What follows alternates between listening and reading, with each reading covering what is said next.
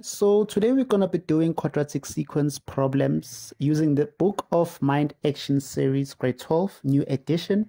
Make sure you get yourself one, and now I'm just going to be solving all the problems in exercise 1 under quadratic sequence. So H says that a quadratic number pattern has a general term of Tn is equals to an squared plus bn plus c, and then T2 minus T1 is equals to 4. So that's the first part that you are given here. And T3 minus T2 is equals to minus 2, which is what you're given here. And then the third term of the sequence is 7. So T3 is equals to 7, right? It's what we are given also.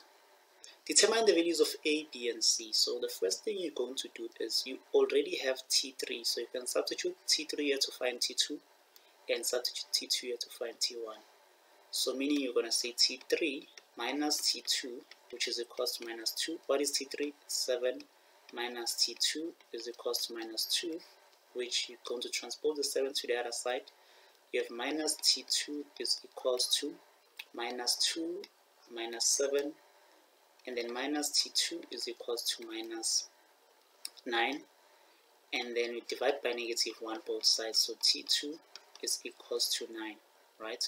So meaning that your second term is 9, and then you want to find T1, so it's going to be T2 minus T1 is equals to 4, which is what you're given here. T2 we found 9, so it's minus T1 is equals to 4. Transpose the 9 to the other side. You'll have minus T1 is equals to 4 minus 9. Minus T1 is equals to minus 5. Divide by negative both sides. T1 is equals to 5. So now you know your T1, T2, T3. Right, so you can just write them properly. Because here we were told that this is a quadratic number pattern, so even though we have the first 3 terms, it doesn't matter, since we know that it's a quadratic number pattern. So T1, T2, T3, right? So we just found T1 previous, so T1 is going to be 5, that's what we found. T2 is going to be 9, and T3 is 7, right? So then now because we want to identify the value of A, B, and C, so we're going to find the first difference of the sequence. So we're going to get 4 and minus 2 here, and then the second difference you're going to get minus 6. So this means now that 2A is equals to minus 6, divided by 2 both sides. A is equals to minus 3, right? 3A plus B is equals to the first term of the first difference, which is 4, so it's 3 into minus 3 plus B is equals to 4. So 3 times minus 3 is minus 9 plus B is equals to 4.